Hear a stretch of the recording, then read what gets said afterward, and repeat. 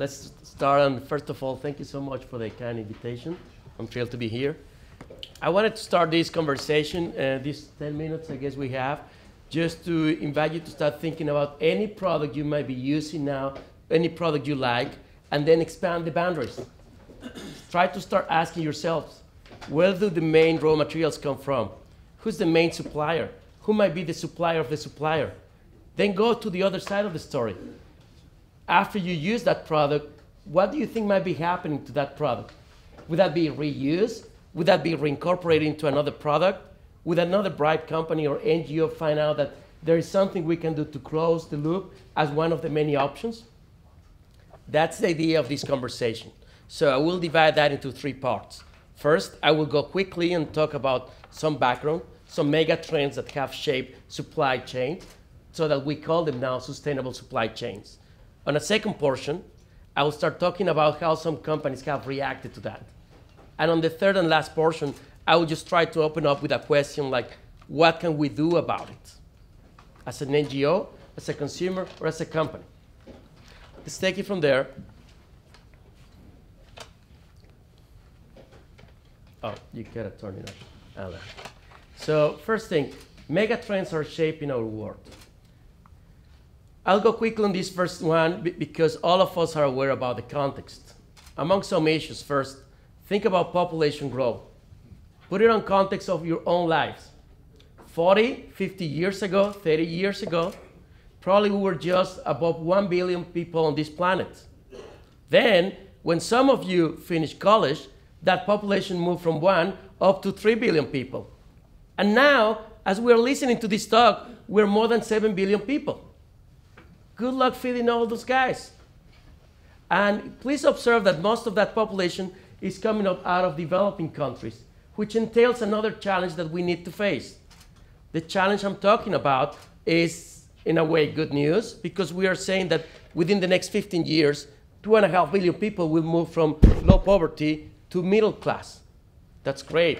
But that also implies that the amount of energy, the amount of food, the amount of goods that we need to provide will grow exponentially.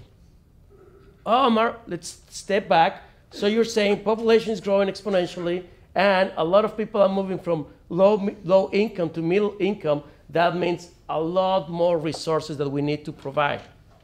To give you a glimpse of what that would mean without putting a lot of numbers, if we just look into how much energy we will need to provide within the next 15 years, probably we might need to talk about a new China. Put that on earth again. So part of the conversation, if I start talking about energy, can also deviate into water or any other resource. You have seen plenty of the photos like the one I'm showing there about water scarcity. But going back, think about yourselves. Think about how many of you had a beer last night, a coffee right now. How many of you are wearing clothes and anything? And for every single activity we run, yes, there is an impact. We can find ways to neutralize that or so on. But again, put all slides in context. A lot of people moving up from low to middle income, we still need to get energy, we still need to get water. We need to do something about all that. Yes, a lot of bright companies, and I was very fortunate to listen to the previous presentations this morning, have already engaged into new ventures, have already tried to find ways to cut on the amount of resources that they use and provide the same outputs. There is also business sense of that. Every time you cut on the amount of resources that you consume, you're cutting down on the bills themselves. So that's good news. But just for a second, let's think also beyond the environmental impacts of that. And let's also start assuming the big responsibility of understanding any social implications involved on where I would be procuring those products. That's part of the story. When we talk about sustainable supply chains, we're bringing on the table the 3 guys: the economic factors, the environmental impacts, and the social implications of what we're doing. And the deal is that we need to find a way to get them all together and solve them as a single system. Supply chain analysis from the operations perspective is more about finding the best way to match supply and demand. Some guys have to create the demand if it's not there already. And some others will find the best means to procure for that. The problem when we put this in context, in perspective, is that there are tons of different players, and players may not always have the same goals in mind. Still, you need to address the three things: economic, social, and environmental. What we see that companies have done to improve or to solve some of these problems, just to give you a first idea, what they call life cycle thinking. That's exactly the question I asked at the beginning of the presentation. We said, go beyond the product you have, try to think backwards to the supplier of the supplier, and forward to the use and final disposal of that. More than that, before we talk about Patagonia here on this wonderful event, well, Patagonia has a dress straight, and you as consumers can go and check how is it that they go about finding their suppliers? How is it that they go about developing their suppliers? What would happen if one of these suppliers is messing up and is not doing the right thing? All of these are open questions, and they provide you an answer for that. All of us can start just thinking about the place where most of our products are coming from.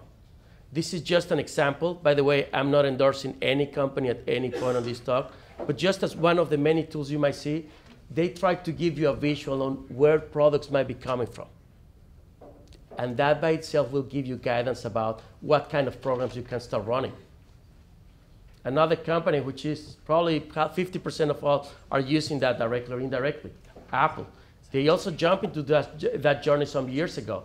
And some of the benefits they can get when they start thinking broadly and they start understanding, in this example, their supply chain, is where to focus their battles.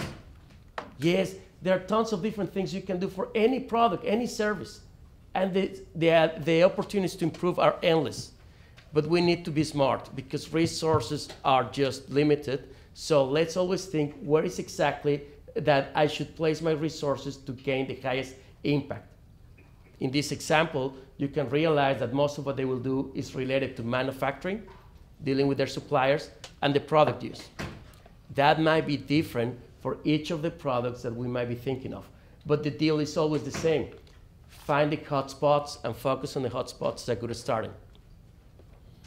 This is just a list of things you can do when you go beyond and start thinking about supply chain management. Some of the main things we might be doing are related to changing on the materials that we're using. We had a presentation before on that, so I won't go deeper. You can focus also on how you manufacture the products you have. You can focus on opportunities with retailers. You can focus with the way you use the product and the final use.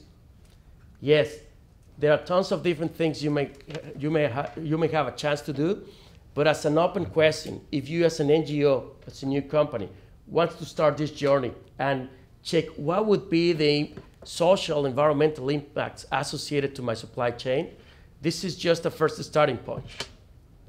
Go and focus on one product or one service that you believe is core. Out of that, just based on what you know, start tracing back, start contacting your main supplier, and try to go to the supplier of the supplier. Have a first visual.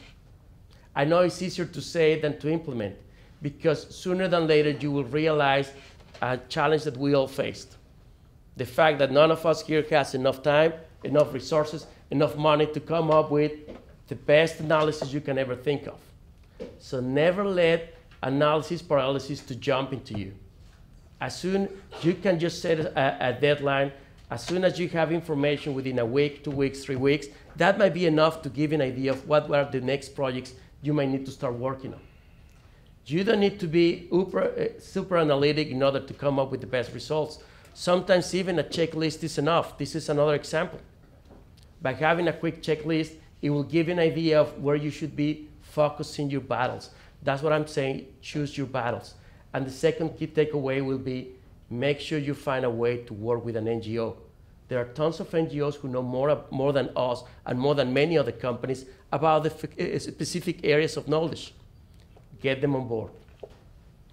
Last point here. For those who are more on the private sector, keep in mind, CSR and sustainability is not only the good, it's not only the right thing to do and to adopt, but it can also have a lot of business sense if you really know how to adopt it. That's why on this slide I'm saying CSR and sustainability can literally transform a brand. Tell you what I'm talking about. Some of you may know this product. Again, I'm not endorsing any product, but just curious, how many of you have used Dove products before? For those of you who have not used it, that's the secret of my beauty. No. Going beyond that, guys, because this is a quick joke for lunchtime. This brand is not new, but some time ago, they decided to jump and start throwing different types of ads with people who look more alike like we are. They tried to dare this misconception about beauty. Yes, they pushed forward with these kind of initiatives, and among many other results that they got, they managed to increase sales by 7%. For that kind of product, it's a lot. And more than that, they managed to help on these revolutions about trying to think about social implications of the products you have. So there are good chances to come up with good products with good social costs and make them business attractive. Another good company you may know, Whirlpool. We don't have time to show a video here, but if you have a chance later, just go and jump into that. Whirlpool, this appliance company, they are working with other NGOs, such as Habitat for Humanity. You can read about hundreds of thousands, more than 100,000 new appliances that they have donated, tons of hours. You can read that kind of stories for many private companies, meaning that companies can still be profitable if they jump and they work with NGOs. NGOs, as I said before, they might provide knowledge, but very important, they might also provide some credibility. Don't get me wrong on what I'm about to say, but if you as a private company do the right thing, the good thing, and you come front and say, look guys, I'm so good, I'm doing all this good stuff, people on the other side of the bench will go and say, wait, so you're trying to brainwash me so that I can keep on buying your products? That might be the case for some companies, that might not be the case for some other companies. But what if we just endorse a program through an NGO? An NGO that doesn't have any economic interest, that is completely independent, that has some authority. That might increase chances. So those of you who work at NGOs, and thank you for doing that, very important. Try to find if there is business value in a partnership, on a collaboration with some of the private companies that might be outside. If I didn't say that before, make sure you partner with an NGO. So some quick takeaways on this short talk, and I will be happy to stay around for longer. We talked at the beginning, mega trends are shaping supply chains. There's nothing we can do against that, just understand and embrace that. Second, one good exercise will be to adopt a holistic view, to think beyond what the product we're using and try to understand the sources and the final destinations. Third, green designs. For many of the activities, if you spend some time on improving the design of a product, trust me, you will come up with long improvements, big improvements. On the second set of takeaways, I said before, choose your battles. The amount of things you can do are endless, resources are limited. Be smart about it. Never underestimate the power of NGOs. Keep that in mind, because they are a good partner to bring value to what you're doing. And CSR and sustainability can really transform a brand. And if you haven't realized, I am a firm believer of having fun and being positive on whatever we're doing. As a personal comment, I feel that some of us are already tired of hearing stories about how bad humans are, how the world is collapsing and all that. That might be true, but that will be hard for the other people to engage. What if you make them have some fun, make them understand that there's still good things we can do, and get them engaged into that? Thank you.